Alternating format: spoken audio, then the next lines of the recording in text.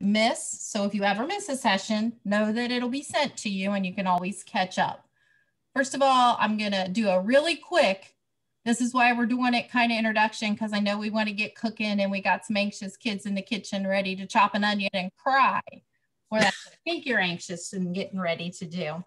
But Shelly, you guys probably all know Shelly. Shelly's on here, and Shelly and I are going to tag team teaching. So I'm teaching this week. Shelly's going to kind of monitor the chat and answer questions if you have questions. And then next week, Shelly's going to teach and I'm going to monitor the chat, and we're going to tag team it as we go. All of you should have got a great looking little cookbook called Eat Together, Cook Together. Might not find my cover page. Mine might look a little different because I got an older version that I got about a year ago. And mine's spiral and yours is nice hardback. So everyone should have got a cookbook.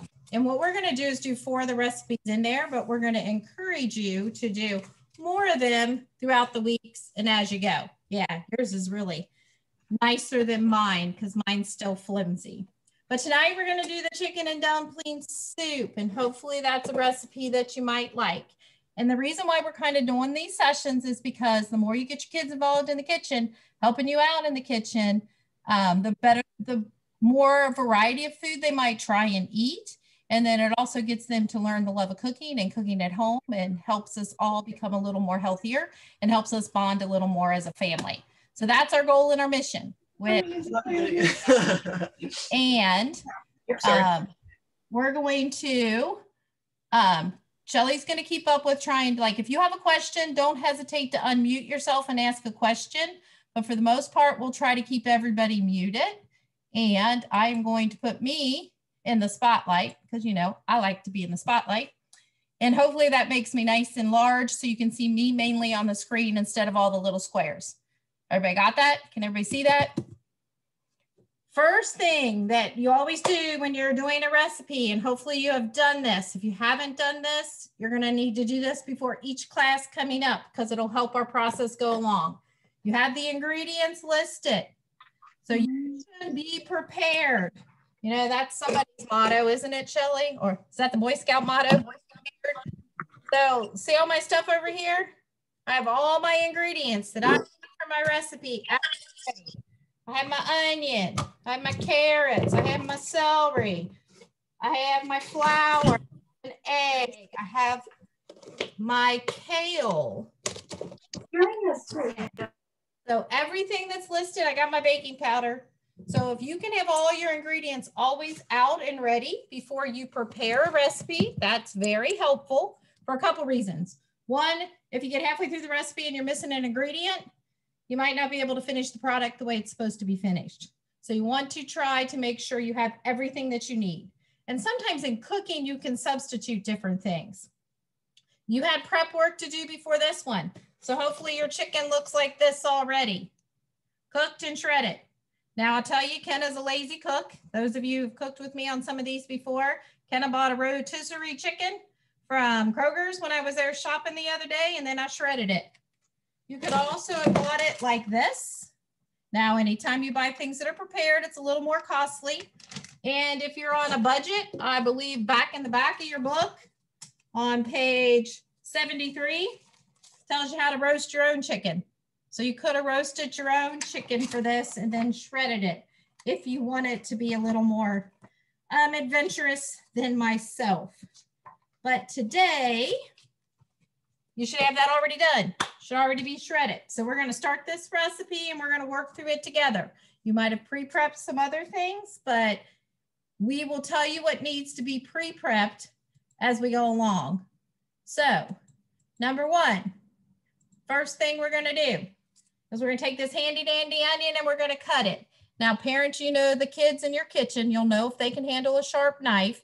You'll know if you have other gadgets in your kitchen that might help them with this, but there'll be some things they'll be able to help you with and some things they will not be able to help you with. The one thing I want to tell you about an onion, this part right here is called the stem. This part right here is called the root, or sometimes I call it the bud of the onion. So this is the bud of the onion. Okay, that's important when we do the next step. Everything cuts better when it's flat. So if you're gonna move you down, and another thing you want to make sure you do if you're using a chef knife, right, You're going to make sure you're teaching your kids how to hold a knife correctly if they're the ones that are going to cut. A lot of adults don't even know how to hold a knife correctly. So if you're using a chef knife, very similar to this, you want to grip it as close to the blade as you can. I don't want to see anybody doing this. So Shelly, as you're watching them cut, if you see anybody doing this, call them out. Because sometimes things are sharp up here. This doesn't give you good stability on your knife. And it's a habit that a lot of us form very young. So you're gripping it tight. You're gripping it as close to the blade as possible. You can put a thumb on it. I can't even get to there to show you. You can put a thumb on it, but just so you're getting a firm grip. The next thing we're going to do to our onion so we can get this recipe started is we're just going to cut the onion in half from root to stem. So however you want to do it, you're going always down. You're cutting that onion in half. It still has the peel and everything on it. You're going to end up with nice 2 halves of onions. Once you get that part done, from the stem down, you're going to peel off that extra skin, the stuff that you don't want when you cut up and dice your onion. Okay, so you're just going to kind of peel it back, however you can get it to peel for you. Don't like your hands to smell as onions, you can use a glove. But you're going to peel off at least that top layer of all that rough skin. But you're leaving that root or tail on. If you don't like a lot of onions, you can only do half an onion. If you like onions, get both of them ready to go so you can cut up both of them. So I'm going to peel up both because I like onions. I'll leave some of the other things out as I go. And then the next thing you're going to do, and if you're teaching your kids to cook, well, never mind. I'm going to cut off the stem first. So you're going to take a little slice, cut off that stem once you peeled it, not the root. Just that little part of the stem. When you are cutting, 1, you're holding your knife nice and firm. 2, you're always curling your fingers back. In this cut, I'm going to kind of put the root away from me and hold it on the side. And what I want to do is I want to put the tip of my knife in as close to the root as I can get, angle it down, and cut a wedge. But I don't want to cut all the way through. So I'm putting my root as close to the edge as my knife as close to the edge as possible and cutting down in a wedge. So you can cut straight down if that's easier for you. Sometimes it'll come apart, but you're trying to keep it together with the root. So everybody, if you're cutting your onion, to go through this process with me. You can bridge over it and cut between your thumb and your pointer finger if that's easier, but no matter what, you're keeping your fingers away from the blade. So once you're done, you should have all these nice little wedges. How many people do we have crying so far? Show of hands. I will tell you one thing. If you leave the root on the onion, it helps with the crying. Okay? That's one thing. And another thing you can do with help with the crying is keep your onions cold. Okay? That helps as well. Once you get that much done, you're going to cup your fingers again, and you're just going to go through and you're going to dice it. And you're rocking your knife from the tip to the back with a good firm grip, and you're just dicing it. If it's not as small as you want, go back and rock your knife a little more and chop it up a little more. And you're going to do that to both halves, unless you don't like a lot of onions.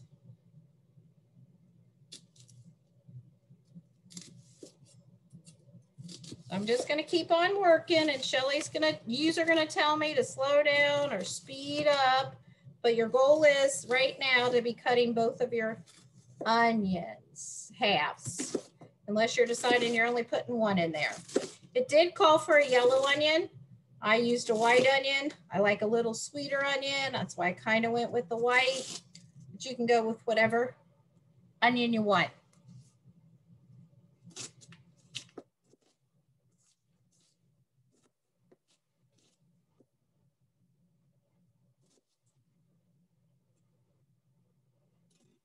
How are we doing on our cutting, Shelly?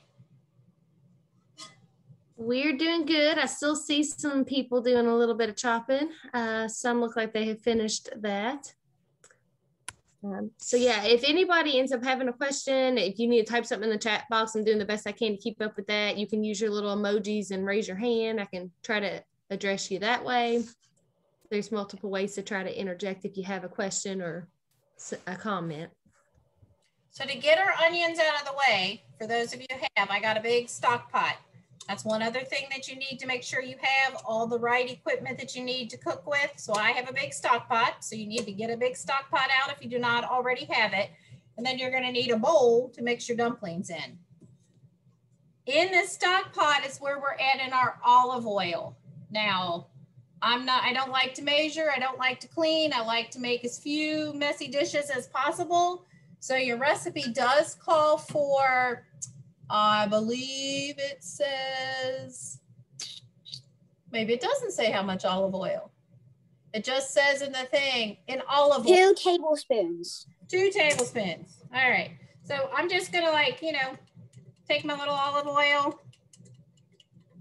I think it looks like about 2 tablespoons and move forward. So I don't have to dirty up a tablespoon. Then I'm going to add my onions to this pot because I'm going to add everything else before I turn it on. So I'm going to get my onions out of the way. And we're going to move on to our next ingredients. And I'll set my pot out of the way till we get the other ones done. Everybody doing okay right now? All right. In a large stock pot that we're sauteing our onions, our celery, and our carrots. So after we get our onions cut, we're moving on to our carrots. Now, remember Kenna said, and you can repeat this, and I'm not ashamed of it whatsoever, I am a super lazy cook. And the recipe says peel your carrot. You can peel your carrot if you want. You can use any kind of vegetable peeler you might have, and you're just gonna peel it down, okay? However, I can tell you, there is absolutely nothing wrong with the skin on a carrot. So what I prefer to do is make sure I've washed my carrots really well and leave the skins on. Saves me one step. You can do whichever you wish to do with your carrots. If you're afraid that skin, you might not like it, you've never done it before, go ahead and peel your carrot.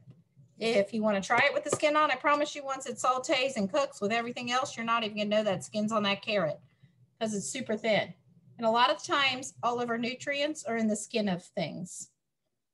So once you have your carrot peeled and or just cleaned really well, you're going to cut a little bit off the tip and you're going to cut off the end. So you're cutting 4 carrots.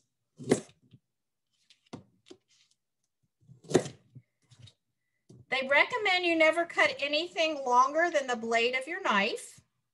So for the sake of cutting this easier, we're going to cut these carrots in half. I'm going to get the rest of mine ready and cut in half. It's just something that makes it easier to control when you're cutting if you're not cutting things larger than the blade of your knife. Sometimes if you can make a little flat edge to your carrot, it'll help with your cutting. So if you can cut off a little thing and make it flat so it lays flat, that helps sometimes as well. And then basically you're gonna bridge over your carrot and you're gonna kind of cut it in half. This one I forgot to cut in half. That's why I'm not doing as well. And then you're going to lay it flat again, and you're going to cut it in half again. And you're going to get these nice little strips. And I got to practice what I preach. I forgot to cut that carrot in half. And you notice once I cut that carrot in half, it made it a lot easier for me to maneuver around it. So then I have these nice little strips of carrots. And then I'm going to chop them. Same way, you're going to rock your chef knife back and forth and chop them into little pieces. Curling your fingers while you're chopping and keeping it going as you're going. Okay, and you got 4 carrots to cut. Remember, you're cutting them in half first so they're not as long. If you think it's not going to roll around too much for you, you can cut it in half next. If you think it's going to roll too much around for whoever you're helping cut, and a lot of these first steps, if you have younger kids, they might just be handing you the carrots and helping you as you're preparing them. And when we get to measuring stuff a little bit later, they'll be more actively involved. You're cutting these carrots into little strips, and then you're chopping them. But one thing you want to remember is cut them in half before you start that, because when they're longer, they're harder to work with.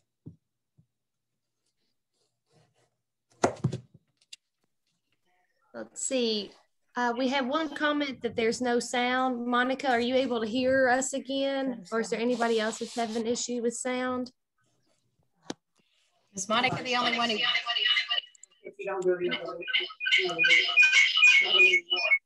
She said there's no sound. Oh, is it too close to get Can everybody else hear me, or is it just Monica? I can hear you. Okay. Monica, I think it's on your end.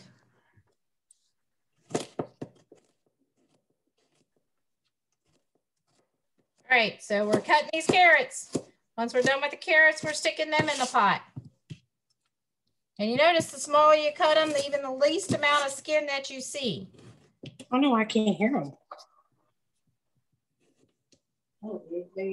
Somebody else say they can't hear. Was that still Monica? I think that's Monica. Let's see.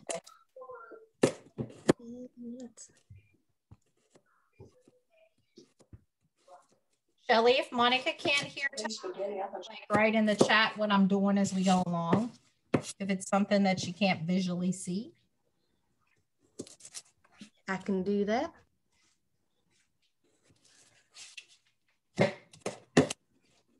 Watch their fingers. Make sure nobody has a knife.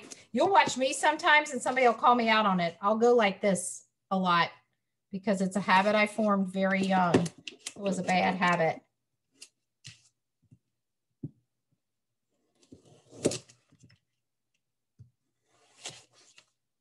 I'm just kind of quartering them because my carrots were smaller. If yours were a little fatter, you might want to third them.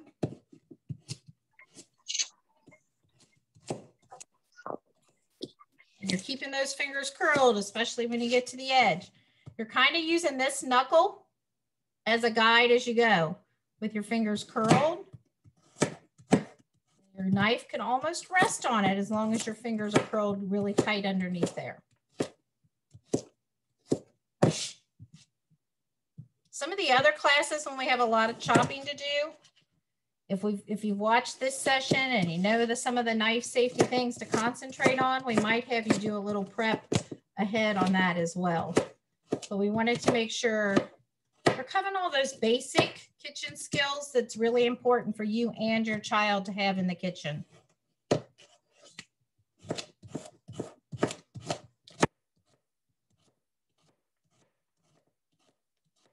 Once your carrots are all cut, and if you're as slow as I am, you might be getting there. You're also then just adding them to your pot as well.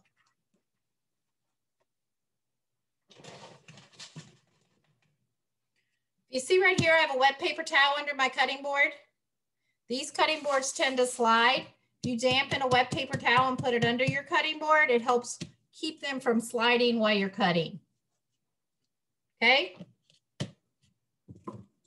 I'm going to go on to celery, and I know some of you are going to still be cutting your carrot, or you might be faster than me. You're going to do the same with your celery. You should have cleaned it. Make sure it's clean.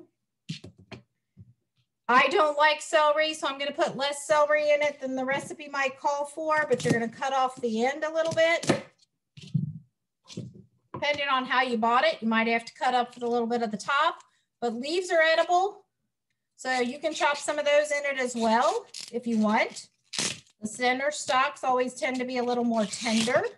So I'm going to pull some of these tender parts out because I don't like the stringy part of the celery, but that's Kenna. And with the celery, it's already kind of ribbed. So you're basically going to turn it upright like a boat, and you're going to cut down the center of it.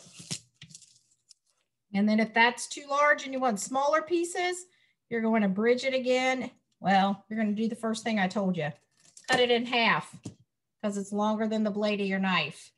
So cut your pieces in half first and then bowed it and cut it down the center. And mine, I think I'm just going to cut down the center. If you think some of those pieces are a little large or you have larger celery than myself, cut them a little smaller. But you're always bridging over it with your fingers and cutting between. And some of these smaller ones, I might not even have to do that with. And then you're just chopping it. We're almost done with all this fun chopping stuff. Putting it in your pot after you chop it. Says 2 stalks of celery. Put as much celery in it or as little amount of celery that you want. And if you really don't like celery, don't put it in at all. Just remember when you're cooking, you have more flexibility than when you're baking. If you're baking, you got to stay pretty true to the recipe. If you're cooking, you make it your own recipe. So if there are things you don't like or don't like you, don't put them in it.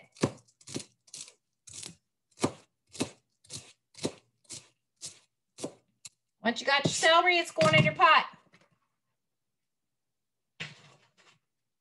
So in your pot, once everybody's done, you should have carrots, celery, and onions.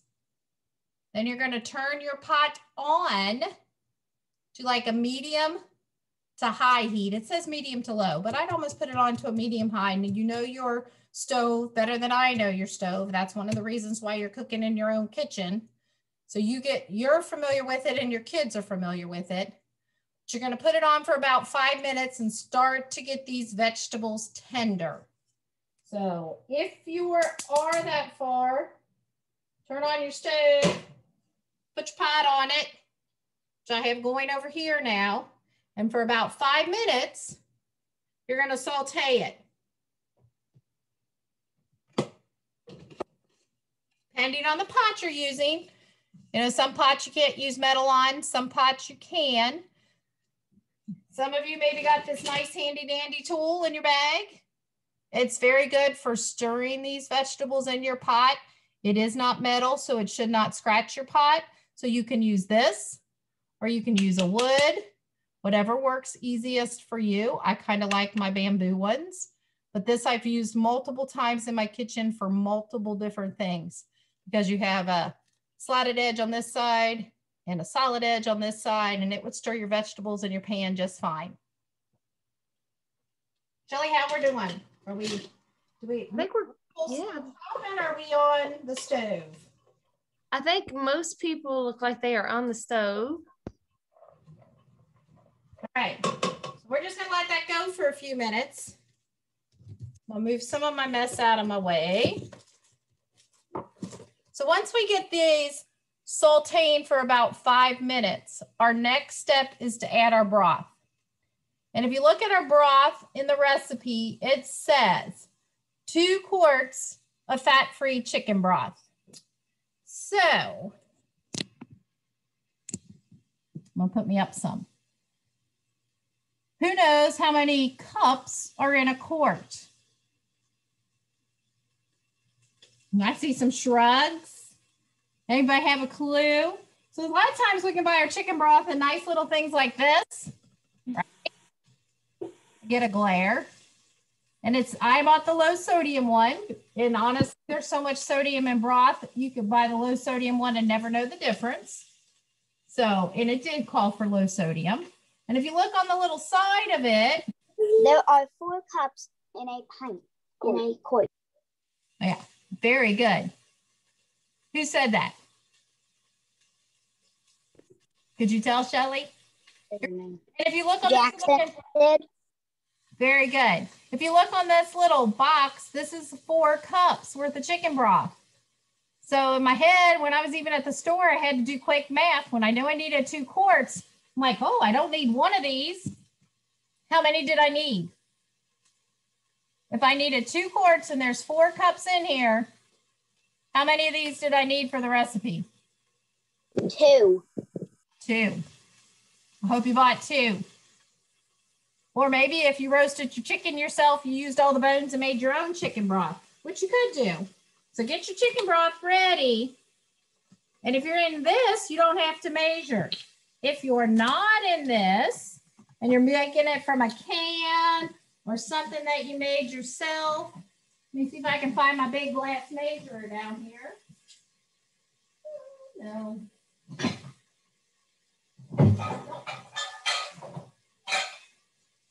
You're going to need a liquid measurer like this to measure your broth in.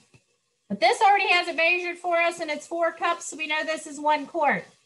So if you bought it this way, you're good to go. Or you read and see how much you bought and know you need 8 cups worth.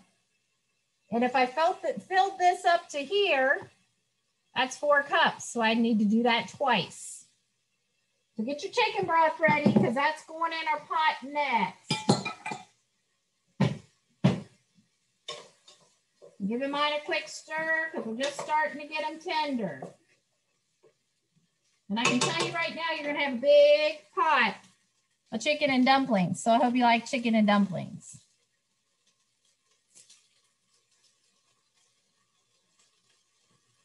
I'm watching my watch.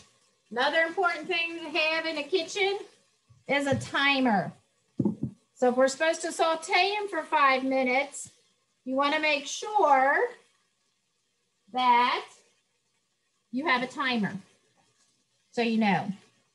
And if you start at yours about the same, sorry, I'm taking a few pictures because I never remember to. If you start at yours about the same time I start at mine, we got just a few more minutes, not long. Kenna mentioned that this is going to make a lot of soup, and one of the little side notes in your book talks about the leftovers. So even if you can't eat it all tonight, you can store this in your refrigerator and it's going to taste even better the next day, because like all soups, once they have time to really mesh those flavors together, they're always better the next day and even the day after that. So be sure you keep your leftovers and enjoy it for days to come, or eat it all tonight if you've got enough people that are there to dine with you. Yeah. So I'm going to go ahead and pour my chicken broth in. So if you're there, go ahead. Remember, if you're having your younger kids help you with them, to make sure you talk to them about the stove, and make sure you talk to them about the pot being hot, and you don't want them to touch it. If you have a pot that has handles on it, so I dumped both of mine in. If you have a pot that has handles on it, make sure your handles are this way, not facing out, so you don't catch it as you go by.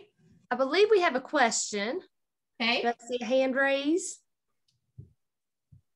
Are the chicken broth containers recyclable? Yes, they are. Good question. And you can Yes. the extension office. So if you're looking on their boxes, you're always looking for this little triangle. So the schools have recycling bins, and so does the extension office. So if it is on there, and this is something new they just added to ours, cardboard boxes, apple juice little containers, all those are recyclable now. So good question. We had the broth in. What else are we adding? Who has the recipe? After we are adding. Go ahead. The chicken, the peppercorns, the thyme, and the bay leaves. All right. So to that pot, and I'm leaving mine on a medium high because, you know, I want to eat tonight sometime. So I'm going to add my chicken. How much chicken did it call for? 2 cups worth of shredded. But if you got more than 2 cups, because that's what you ended up with your chicken, you're good with that too. You know, you can, in my opinion, you can't have too much chicken. So very carefully add that to your pot. And remember, if it was done ahead of time and you had it in your refrigerator, or if you've purchased the kind that went like this, anything cold's going in, it's going to take it longer to heat back up. That's why I'm kind of leaving mine on medium high as well. So I got my chicken in. I do not have peppercorn, but you can just add pepper. So even if you don't have peppercorn, you can just add some ground pepper. So use whatever you want. I don't like the whole peppercorns. I don't like that. I don't want to have to scoop them out. I don't want to bite into it. So I'm just going to add a little pepper to mine. And you can do the same. Or you can use your peppercorns if that's what you have. And when I say a little, remember, you don't necessarily have to measure as precisely when you're cooking. So I'm just shaking a little on there. You won't have to add extra salt to this recipe because your chicken broth has a lot of salt in it. And then if you have bay leaves, you're plopping in 2 bay leaves, and they're kind of big enough. You'll be able to pick them out when we're done because you're not really going to want to eat those. They're adding flavor. Hey, Kenna. Yes. Bay leaves. So I have the same container. I never have ever cooked with bay leaves. So how long will those last? And do you need to refrigerate them or leave them out? Room temperature. I will keep, it's best if they're kept in the refrigerator. Okay. And they will keep, depending on, as long as you keep them dry, they'll keep for weeks. But you're right. By the time you get done, you ever use these again, you might never need it again. But they are kept best in the refrigerator. If you buy them in a tin, which you can buy this way some, they're usually in a darker container. You can't get light into them. So they're going to tend to keep a little longer, but your more flavorful ones are going to come in packages like this. So these, if they were in a container like this, would keep a very long time. Those in your refrigerator will, as long as you keep them dry, will keep for, you'll kind of tell. It's kind of like when you open it up, you'll know if it feels moist or wet or a little slimy. You're not going to want to use it then. They need to be dry. And these tend to be a drier herb, even though it's fresh in here. So they're going to keep a little longer. It will keep longer than your thyme if you bought your thyme fresh. And if you're using dry thyme, it tells you to use 2 teaspoons. If you're using fresh, you use more. And if you're using thyme, you can put it in all like this and then pull it out if you want, or you're going to go over your pot and kind of scrape the leaves off and try to get them into it. So it depends on how you want the flavor. You're not really going to want to eat the stem. However, you can, but you're just going to add your thyme. I tend to, when I'm using thyme, I don't like a whole lot of thyme, so I'm not going to put a lot in it. It's not an herb that Kenna is a huge fan of, but it does add some really good, rich, more kind of savory, I guess, more than rich flavoring to some of the things you're doing. So if you're adding dry, it's not going to be as strong as as if you're adding fresh, but you always have to add more of fresh than you do of dry. So I'm just going to put a little thyme in mine, and then it's all in there simmering. And did anybody set their timer to know how long it's supposed to be simmering? Nope. What's our recipe say? 20 minutes. 20 minutes. So we're going to set a timer. And it's already been going for a little bit, so it might not need to go quite the whole 20 minutes. However, a lot of the stuff that we might have put in might be a little colder. And while that is simmering, we're going to go on to our next step in the recipe. It also said something else in the recipe. In this pot, what were we supposed to do? If you're reading that step in the recipe, when we're putting it on to simmer or putting it on for a few minutes, is it supposed to be covered or uncovered? Partially covered. Partially covered. What does that mean? It means that it should be covered about halfway or so. Right. So if you're putting a lid on it, you're kind of like not sealing it on, you're venting it some. Can you kind of see that, how I did that on my pot? I didn't close it tight. I kind of angled it. One thing you have to watch, if you angle a pot lid like this, it could get moisture and it could drip down. But if you're partially covering it, this is what it's talking about. You're just not covering it tightly. You're partially covering it.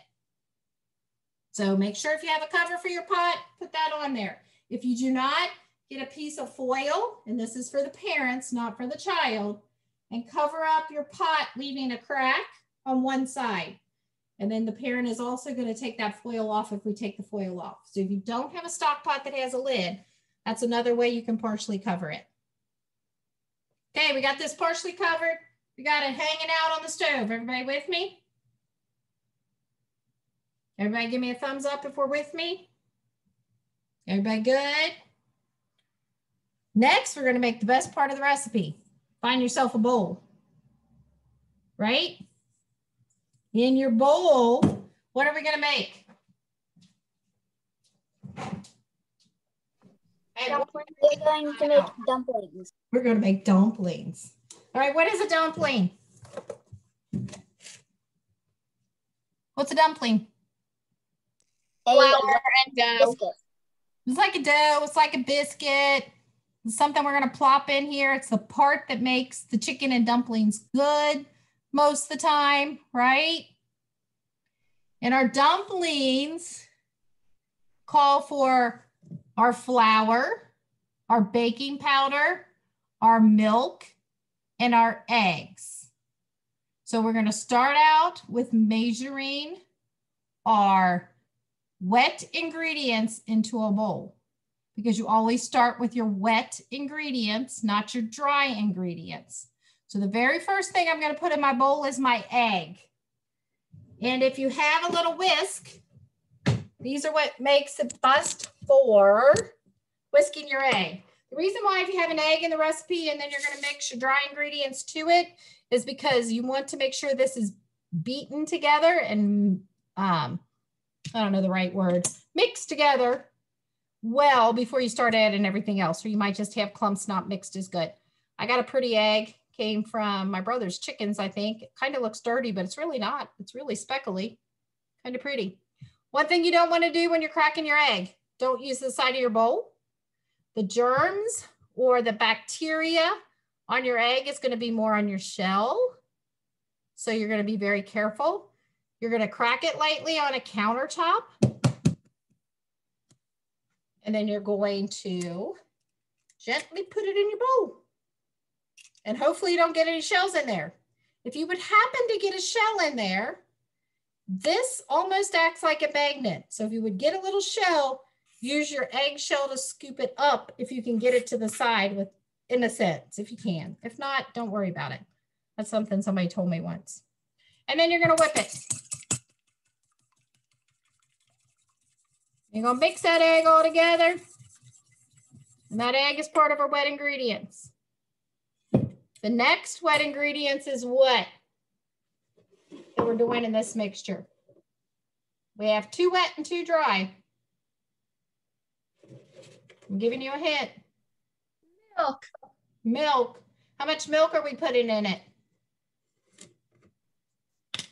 3/4 of a cup.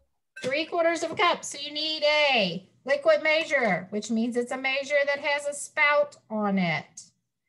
And then this one has it listed up to on the side, or if you have a glass one, you're going to put it on the counter and you're going to watch it on the side. Oops, I went too high as well.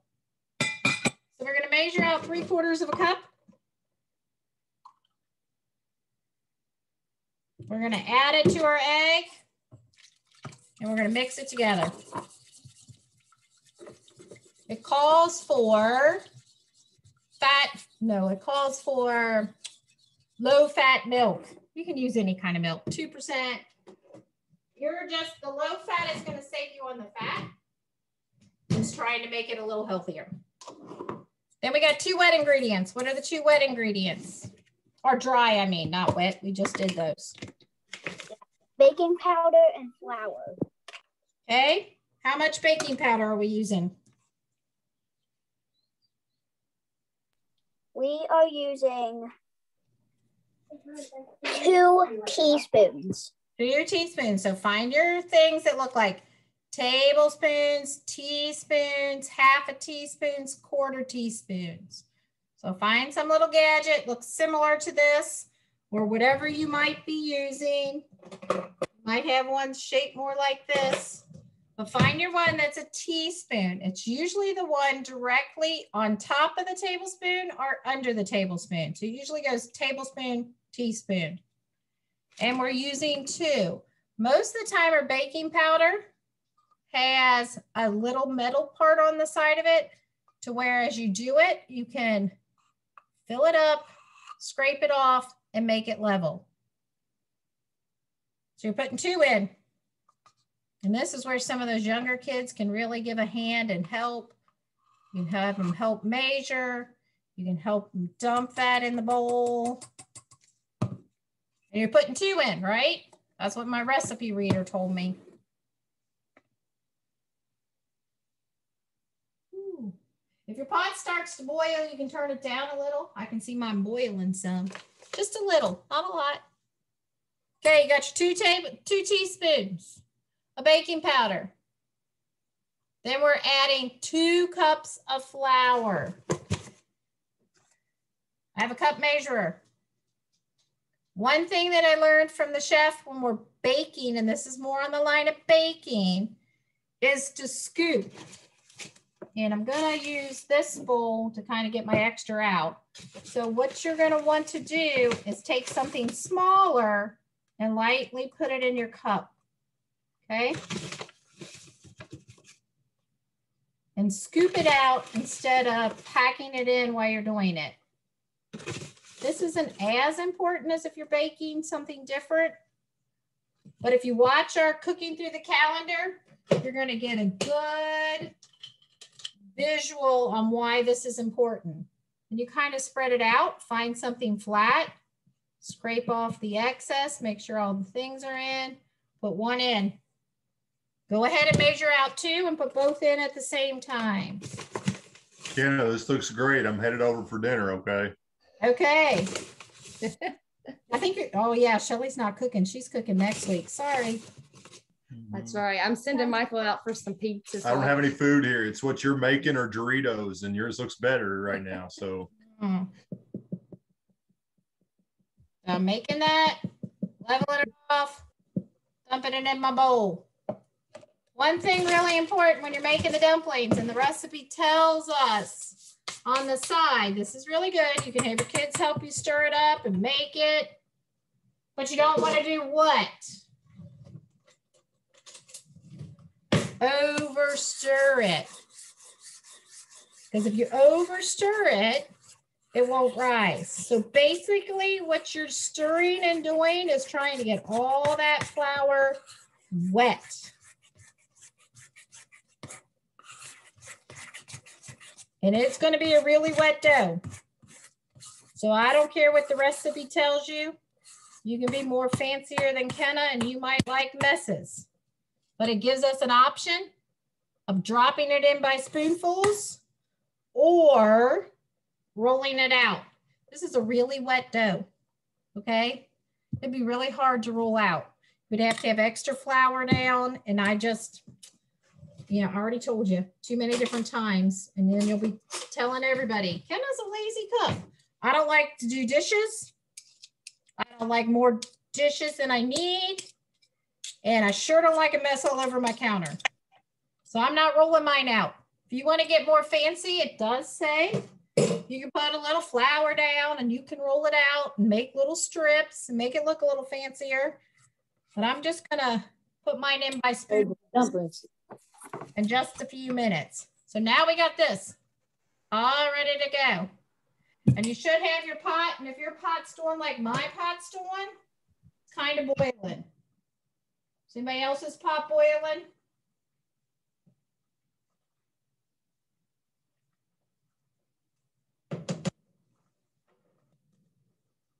So it's not really simmering if it's boiling. So I'm going to turn it down just a tad more. But it's mixing all those flavors together. How's everybody's dumplings look? Look pretty good. Oh, yeah. Good job, Becky. Yeah. You're going to want them to be able to flop in there. How many have made chicken and dumplings before? Yes? No? I always and use the canned biscuits. So I've never made them by scratch. So you're even more lazy than Kenneth.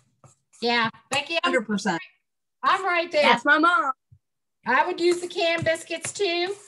but we're teaching you how to do them in a different way, I guess. So I'm gonna get 2 spoons out. So when Question, Kenna, if the dough seems extra dry, is it okay to add some milk? You can add a little milk. Honestly, mine I think is too wet, so I added a little more flour. But that was me. Okay. Somebody looks like they're licking and she's frozen. I will tell you, I had whole wheat flour out as well. If you were going to try to make it a little healthier and wanted to substitute, I would mix half and half. I wouldn't go totally whole wheat, but that's an option as well. So if you think of people saying they usually use biscuit dough for their dumplings in it, like just a canned biscuit dough, think of the consistency of a biscuit and try to get your batter about that consistency.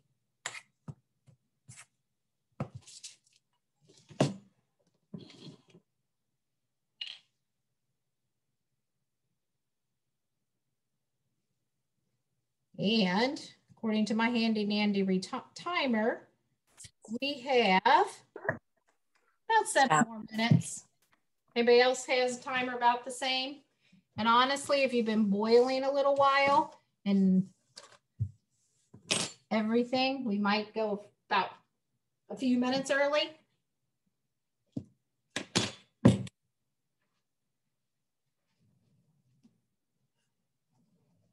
Moving a pot holder over because I want to show you as I'm dropping them in. So basically our recipe says next, you're going to drop spoonsful of dough into your simmering soup. Then you're covering it, not half covering it. You're covering it and allowing the dumplings to cook.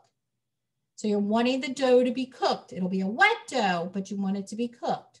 And they will rise to the top when they're cooked. I'm telling you, it's smelling good.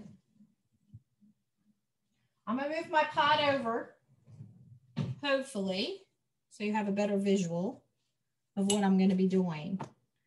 You can move your pot over if it makes it easier, because this is when it can be a little fun for the kids. Make sure you let them know this is extremely hot if they touch it. I don't want anybody burnt in the kitchen, but then also know that they should be able to take a spoon and a second spoon, and you're just going to drop little drops into the soup. Big, small, smaller the better. They'll get done quicker. And you're just dropping them in. You're going to use up that whole bowl. They don't have to be pretty. If you rolled them out, you'd have a much prettier dumpling. Kenna, you said to start dropping the dumplings when your pot's boiling. Well, it was said it's supposed to be simmering. It was supposed to be 20 minutes in. So we're about 50 minutes in. Mine boiled a little bit, which it really was supposed to be like simmering. So about ready. And if you can do it while it's still on the stove, it's going to be better for the cooking process. I just wanted to move it over here, like while it's still on the burner, so people could see what I'm doing. And knowing that I'm really not doing pretty, I'm just dropping.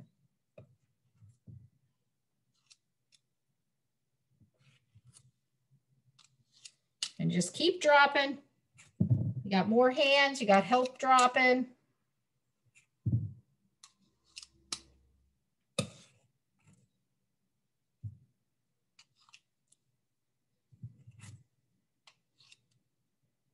There's a lot of dough in here to keep dropping. I have a lot of dumplings.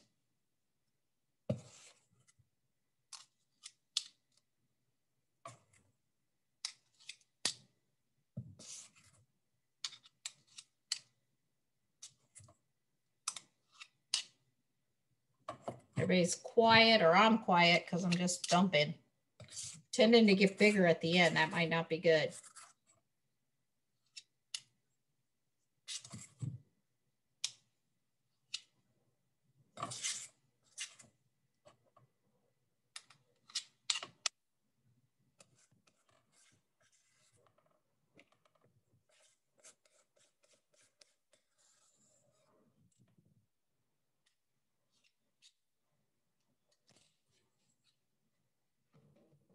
Once you have that all in, you're putting your pot back on.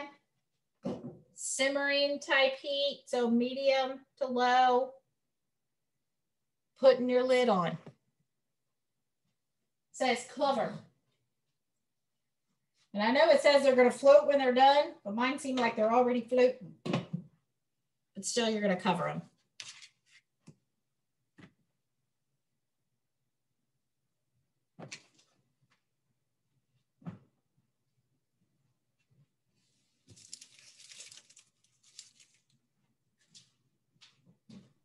One tip that's provided in your recipe book says that if you'd rather not make the dumplings, you can just add egg noodles, and you'd want to cook those about 8 minutes prior to serving. So that's another option, but we're excited for the dumplings in this particular recipe for tonight for sure. Yeah, if you don't like a really doughy kind of soup slash stew almost, noodles is a good option as well. So I'm going to wait a few minutes before we move on to kale. This also says 20 minutes. So once you have yours on and everybody has all their dumplings in, I want you to reset a timer somewhere in your house or in your kitchen or on your stove or on your microwave for 20 minutes.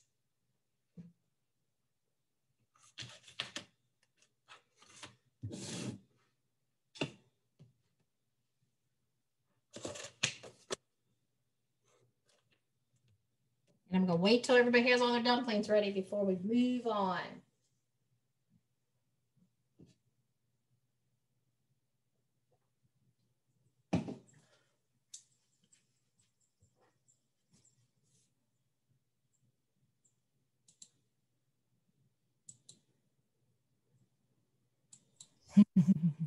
This soup should be making close to 10 servings, and a serving size is measured by 2 cups. And each serving is estimated to have about 200 calories. And of course, it's got 4.5 grams of fat. There's a little bit of saturated fat in there, some cholesterol and sodium. But we don't, like Kenna mentioned, don't add any extra salt. Just enjoy what comes in your chicken broth for that. And then we've got some carbohydrates, which are going to come mostly from your dumplings. And that could change if you either leave that out or added the egg noodles. That might look a little different. We've got some fiber in here, a little bit of sugar, and 15 grams of protein. There you go. You could cut down on some of those calories if you didn't want to put the dumplings in it, but then you're letting the good stuff out. So also with this recipe, because of what the ingredients are that are in it, you could have, if you say you're doing like Becky did and you decided not to make your own dumplings and use biscuits, you could almost cut the whole recipe in half or make it all, take half out, freeze it, and then use some of your biscuit dough for, meal tonight. And then you have another meal later on. There's nothing in this that you cannot freeze. So even the dumplings you can freeze. I just tend to think that if you could heat it back up and add your dumplings to it later, it might be a little better quality wise.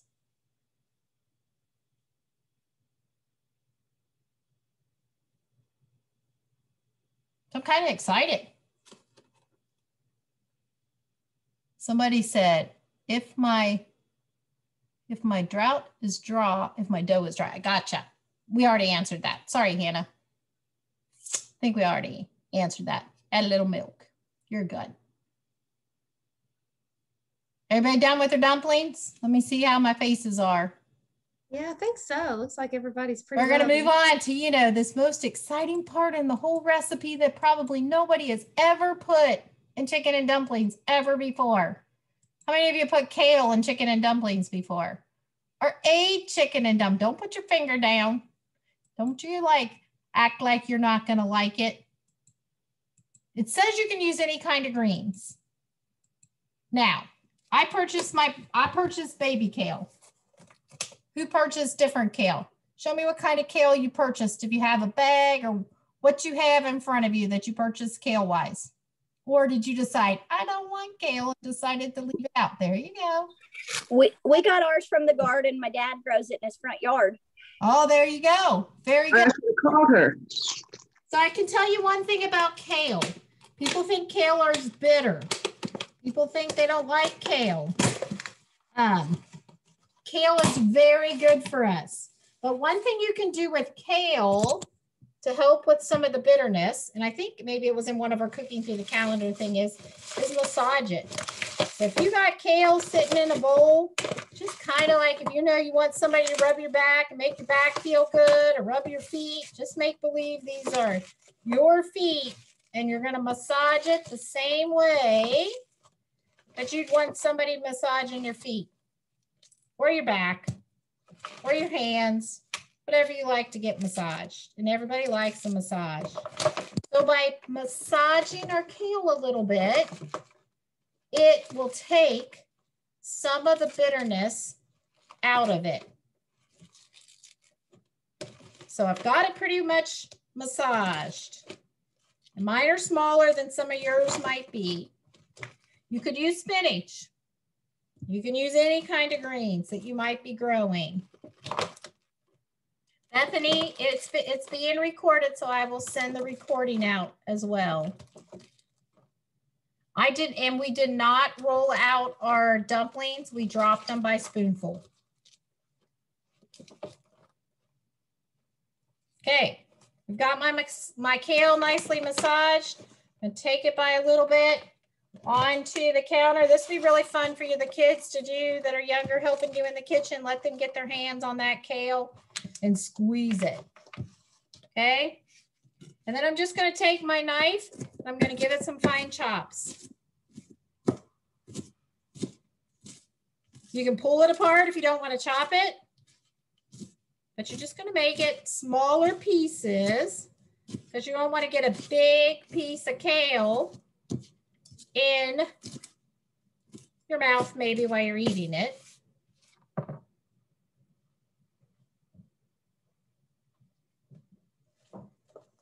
And I'm just going to keep chopping it some because this is one of the last things. If you watched me, I did this.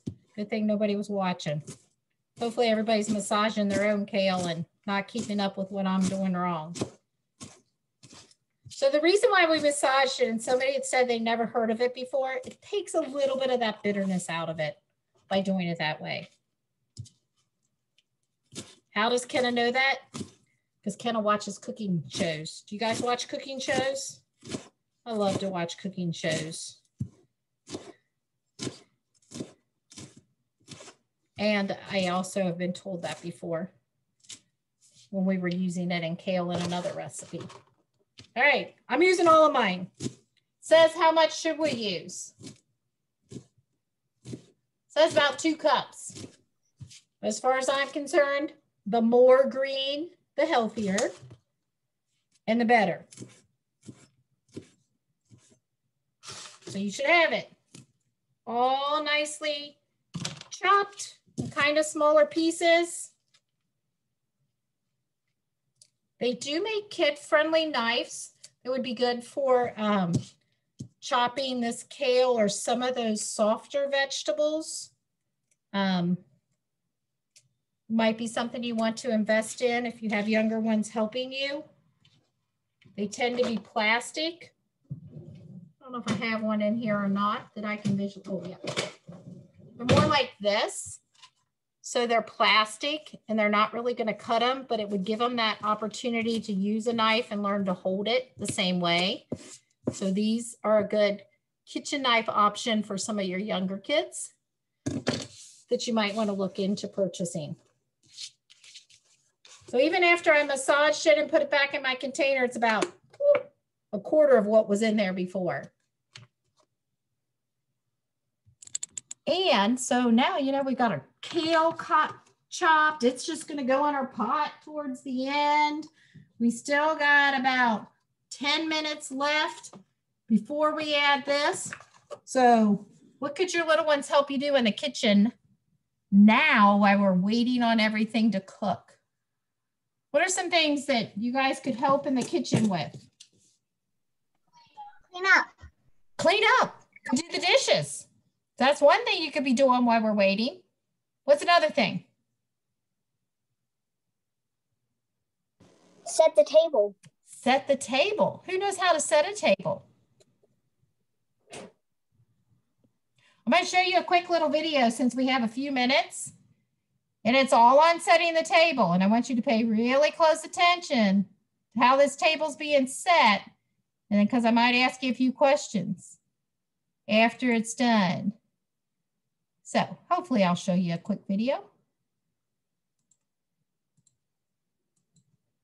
It's called In the Kitchen.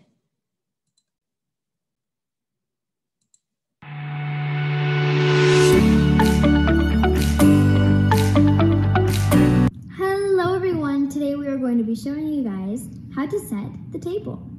So if you do have one, please put a placemat down at each spot of the table in order for it to catch all the crumbs that you may drop.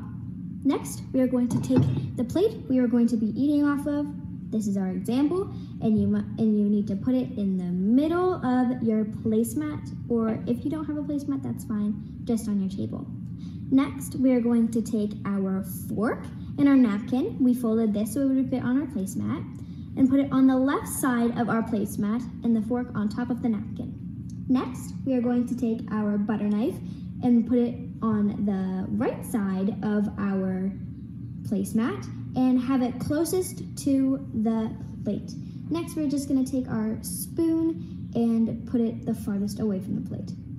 Next, if you're having bread or salad, please put your bread plate or salad bowl right above your fork on the left side of your spot.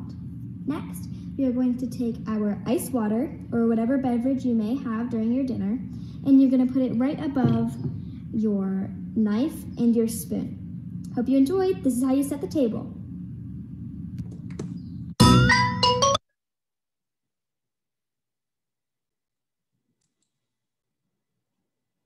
Okay, can you hear me? All right. Yes. So if we were setting our table and you looked at the video, what side of the plate does the fork go on? The right side. The left side. Is that what we said? Yep. And it goes on top of the what? Napkin. The napkin. And then we have the plate. And then what was the next thing on the first one on the right-hand side? The knife. The knife. And then the spoon, right? White. On the right-hand side. I'm going to pull this up real quick and see if you can see this and still hear me.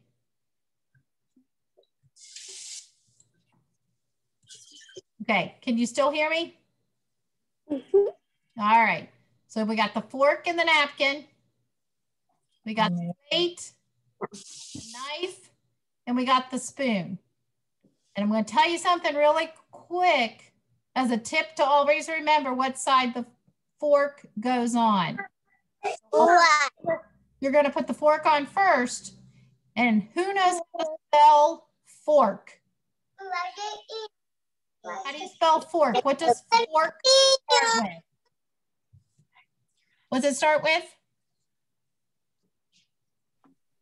Start with an F. So if you kind of look at this and you say fork, F, and then you got an O, and then you got, I don't know where the R is, just make believe it's there. And then you got K for the knife and S. So forks. So if you're setting the table, you always want it to kind of spell forks. And then above the fork goes your salad or roll, and above your knife and spoon goes your beverage. Okay, so when you help set the table, always make sure you got your forks and knives where they're supposed to be. That's really important. How's our timer going? Who's keeping track? I still got 6 minutes. Anybody peek in their pot and see how the dumplings are going? They're looking pretty good. If we were eating this meal tonight for supper, which some of you might be and keep saying, let's keep moving. Let's keep moving. I'm not sharing my screen still, am I? Nope. Okay. No, yeah. All right.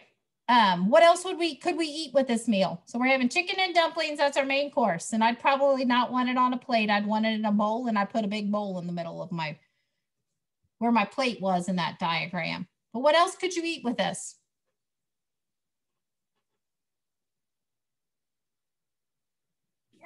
We're having a brownie for dessert with all. Oh, that sounds good. Definitely a brownie for dessert. Desserts are always good. We don't really need bread because it's in there, right? Yeah. Maybe some fruit. Do we have any fruit in this recipe? Mashed have a little fruit. We got vegetables in there, right? Mashed potatoes. Mashed potatoes, somebody said? We could, but if we're going to be healthy, I'd add some fruit. We'll see. And in a sense, it's a meal in itself. It has our protein, it has our starch, it has our veggies. The only thing that's kind of missing if we're talking about my plate is our fruit. And it has a little dairy in it because we put milk in our dumplings, but you might want to have a glass of milk. I'm going to pull a dumpling out and see how mine are doing. If I can. Ooh, no, I said I got some big ones. I got some big ones in there. I must have really got lazy. That's what my dumpling looks like right now. And if I took a knife and kind of cut it in half, now know that they're going to be moist. They're not going to be done like a biscuit would totally be done because they're cooking in water. But what you want to make sure is that it's not doughy in the middle. So they're almost done. And I don't know if you can see that very well. Maybe if I set it up. See how it's kind of cakey down there? You want them to be cakey.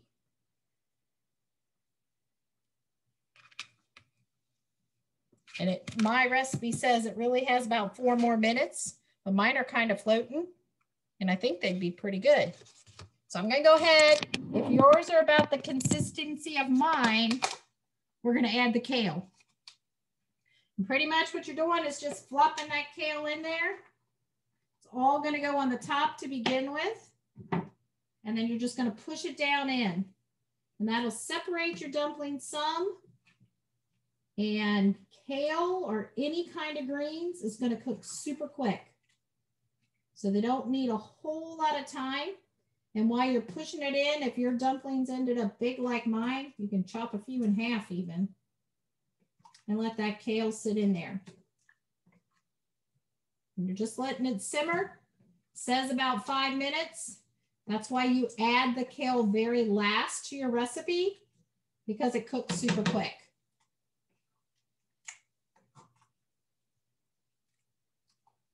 And I know you're going to say, oh, I don't want the green in it. I might not like it as well.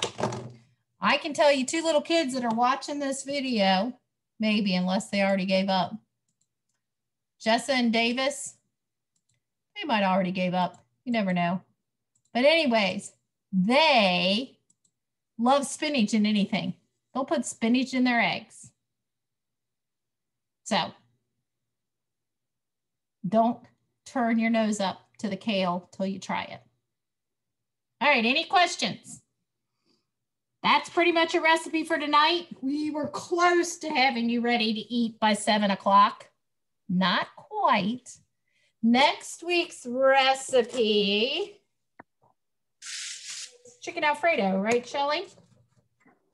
Yes, and I am super excited about that recipe because I love Alfredo, and it's got one of my favorite vegetables in it with the broccoli. Yep. And honestly, for this one, I don't think you have to do any prep work ahead of time. And it probably will cook a little quicker than our chicken and dumplings. This recipe probably was going to be the one that was taking the longest for all of us to be ready to eat. Any questions? Can I have it? I have a couple questions. This is Bethany talking. Okay. I tried to get here from work, but I wasn't fast enough. So I did miss the beginning, and we've been playing catch up. We're doing okay. But regular dumplings is something we've made for years. But my kids love the dumplings that are in the chicken and dumplings at the Wool Festival. So that's why I keep asking you about the flat, the rolled out ones. Right. They're making them more like a noodle. They're making them more like a thicker noodle. So, and if you would add more flour to that, I would not. Yeah, you don't do. Bethany, did you take the hot cross buns class? Yep. Yeah. Remember how that was a softer dough? Yes.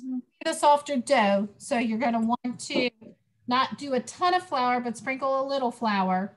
You can pat it out thinner with your hands, even if you want to roll it so it doesn't stick to the rolling pin, but make sure your hands are wet.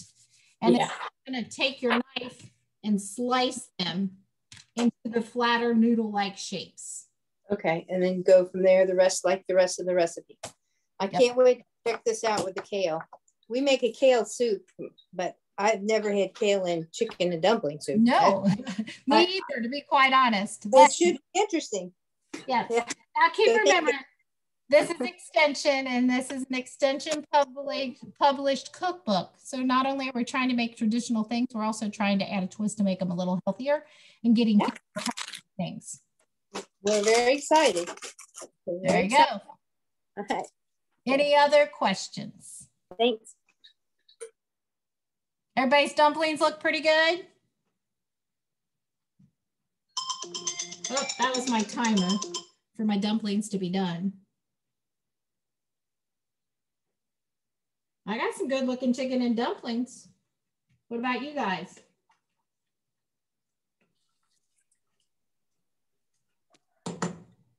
Everybody's quiet. You can unmute yourself and talk now if you want.